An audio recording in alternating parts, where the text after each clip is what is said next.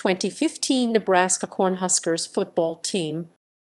The 2015 Nebraska Cornhuskers football team represented the University of Nebraska in the 2015 NCAA Division I FBS football season.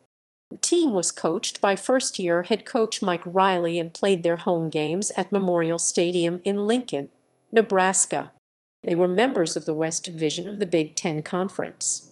Nebraska struggled with many close losses in the 2015 season and finished the regular season with a 5-7 overall record, but was able to hand a playoff-bound and Big Ten champion Michigan State team their only loss of the regular season.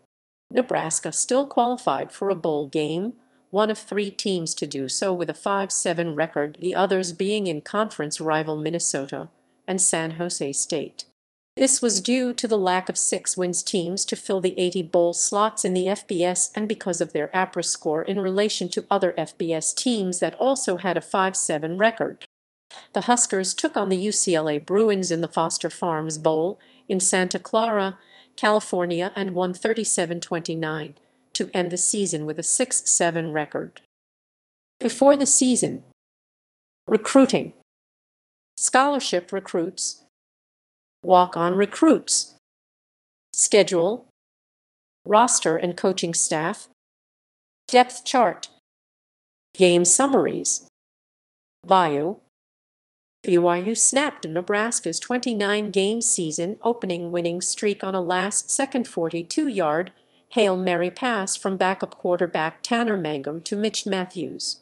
This was Nebraska's first season opening loss since 1985. BYU outgained Nebraska in total offense 511 yards to 445 yards.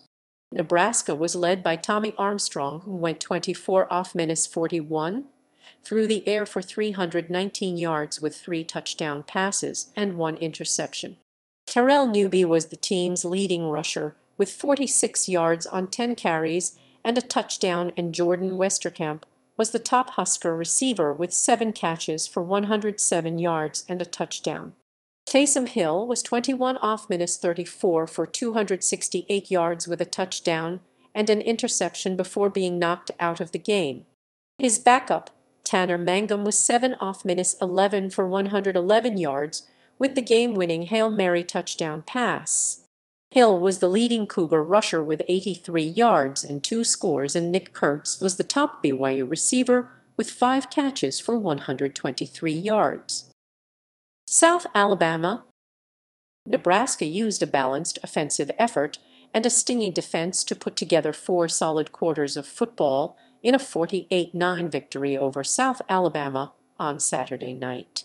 Junior I-back Terrell Newby raced to career highs with 28 carries for 198 yards and 2 touchdowns on the night. He also hauled in 2 catches for 38 yards and another score in the win. Tommy Armstrong was 21 off minus 30 for 270 yards and 2 scores. Nebraska totaled 561 yards of offense in the game with 258 yards on the ground and 303 in the air. The Huskers held South Alabama to 332 total yards, with 313 through the air and limiting the Jaguars to just 19 total yards rushing. Miami FL. Tommy Armstrong Jr. and the Huskers orchestrated a fourth-quarter comeback, erasing a 23-point deficit in the final 8:36 of regulation. But Miami escaped with a 36-33 overtime win on Saturday at Sun Life Stadium. Trailing 33-10 after Miami's Michael Badgley connected on his 4th field goal of the game. Armstrong led Nebraska to 23 unanswered points to send the game to overtime tied at 33.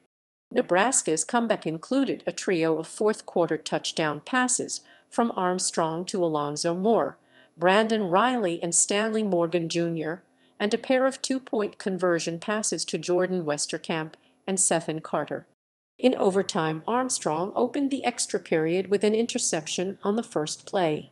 Miami took over and kicked a 28-yard field goal to end the game. Armstrong ended the day going 21 off minus 45 for 309 yards with 4 TD and 3 INT. Terrell Newby was the top Husker rusher with 14 carries for 82 yards, and Jordan Westerkamp led Nebraska's receivers with 5 catches for 95 yards and a touchdown. The Huskers gained 462 yards in the game and allowed 511 to the Hurricanes. Nebraska fell to 1-2 for the first time since 1981. Southern Miss. Tommy Armstrong, Drew Brown, Andy Janovich, Brandon Riley, and Jordan Westerkamp all produced career days to lead Nebraska to a 36-28 win over Southern Miss on homecoming at Memorial Stadium. Brown tied an in-car record by kicking 5 field goals in the first half to help Nebraska jump to a 22-0 halftime lead. He also tied the Memorial Stadium record for field goals made in a game. Westerkamp notched a career high with 11 receptions for 118 yards, and Riley notched a career high with 112 yards. Andy Janovich notched career highs rushing and receiving from the fullback position, and Tommy Armstrong notched a career high with 431 yards of total offense. The Husker defense for the 4th game this year allowed 300-plus yards passing as Southern Miss threw for over 400 yards.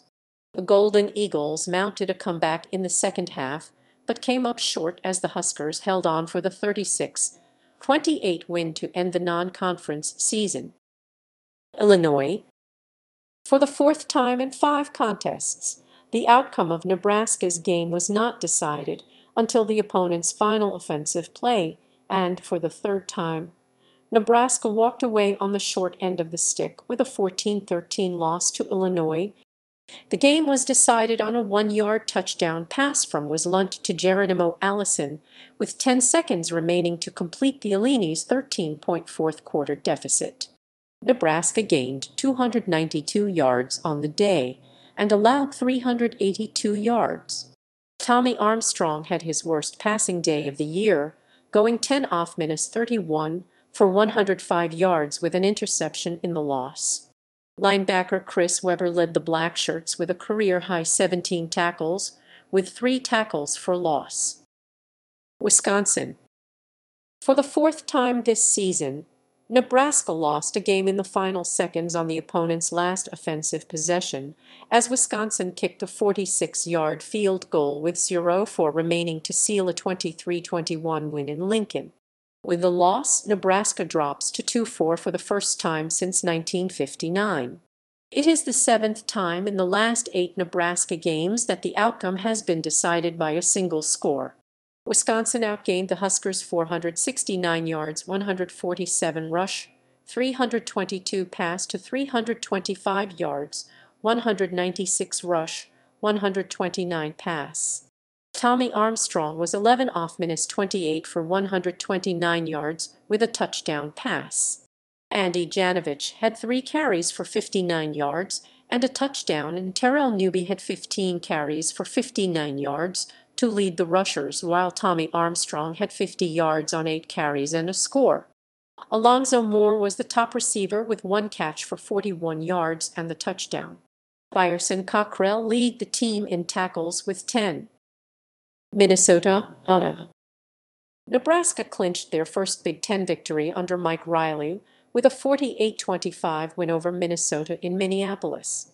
Nebraska jumped to a 17-7 lead and then scored 21 unanswered to secure the win. Tommy Armstrong was 18 off minus 26 for 261 yards and had 8 carries for 38 yards to lead the Huskers.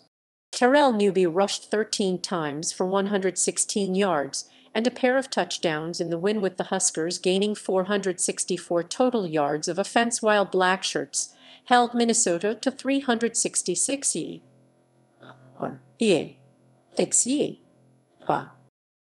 Northwestern. In another game that went down to the wire, Nebraska watched a 2-point conversion attempt fall incomplete with 4:23 left, allowing Northwestern to escape Memorial Stadium with a 30-28 win. With Nebraska's 5th loss of the season by 5 or fewer points, the Huskers slipped to 3-5 overall and 1-3 in the Big Ten. Nebraska's 5 losses have come by a total of 13 points. Nebraska outgained Northwestern in total offense 373 yards, 291 pass, 82 rush to 333 yards, 177 pass, 156 rush. Tommy Armstrong was 24 off minus 48 for 291 yards, with 1 TD and 1 INT in the loss. Terrell Newby was the top rusher with 16 carries for 53 yards and Jordan Westerkamp the top receiver with 5 catches for 92 yards. Purdue. Nebraska turned the ball over 5 times and suffered a 55-45 loss to Purdue at Ross-Ade Stadium. The Huskers slipped to 3-6 overall and 1-4 in the Big Ten. Riker Fife made his first career start at quarterback in place of injured starter Tommy Armstrong and threw for 407 yards and 4 touchdowns despite also throwing 4 interceptions and losing 1 fumble. The 5 turnovers were converted into 28 points by the Boilermakers. The Huskers were also without receivers Alonzo Moore and Demorne Pearson and running back Terrell Newby to injury as well. Nebraska outgained Purdue in total offense with 484 total yards compared to Purdue's 457 yards. Nebraska rallied with 29 fourth-quarter points, the second-best point total in the quarter in school history, trailing only 30 points scored at Hawaii in December 1982. Jordan Westerkamp hauled in 9 passes for 123 yards and a touchdown in the loss to help lead the Huskers. The loss marked the first time in Huskers football history that they lost 6 games before the start of November. Michigan State. Nebraska scored 2 touchdowns in the final 1:47 of the game to rally for a 39-38 upset over #7 ranked Michigan State. The Huskers' 12-point rally in the fourth quarter tied for the largest fourth-quarter rally in school history. Nebraska outgained MSU in total offense 499 yards to 491 yards. Tommy Armstrong finished the day going 19 off minus 33 for 320 yards with 2 TD and 2 INT. He also added 19 yards rushing and 2 scores on the ground. Manny Cross had 18 carries for 98 yards and a touchdown while Jordan Westerkamp had the top day for the receivers with 9 catches for 143 yards and a touchdown. Brandon Riley added 3 catches for 87 yards and the game-winning touchdown. It was the first time an unranked Nebraska team beat a top 10 ranked opponent since 1977. Rutgers. Nebraska jumped out to a 21-0 lead and never looked back in a 31-14 victory over Rutgers at High Point Solutions Stadium. The Huskers wasted little time marking 78 yards in 8 plays to score on the game's opening drive. The Blackshirt defense played its most complete game of the year, coming up with 6 sacks, 10 tackles for loss and 2 interceptions in the win. The Huskers held the Scarlet Knights to just 259 yards of offense. Nebraska gained 362 total yards on the day 174 rush, 188 pass.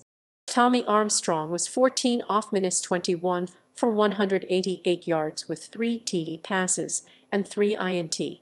Sethan Carter was the top receiver with 4 catches for 57 yards and a touchdown while Manny Cross led the Huskers on the ground with 20 carries for 94 yards.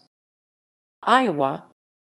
Despite outgaining Iowa in total yardage time of Nebraska's defense held Iowa to 0 off minus 9 on 3rd downs, but 4 interceptions by the Huskers and untimely penalties doomed Nebraska. Nebraska outgained Iowa 433 yards, 296 pass, 137 rush to 250 yards, 97 pass, 153 rush.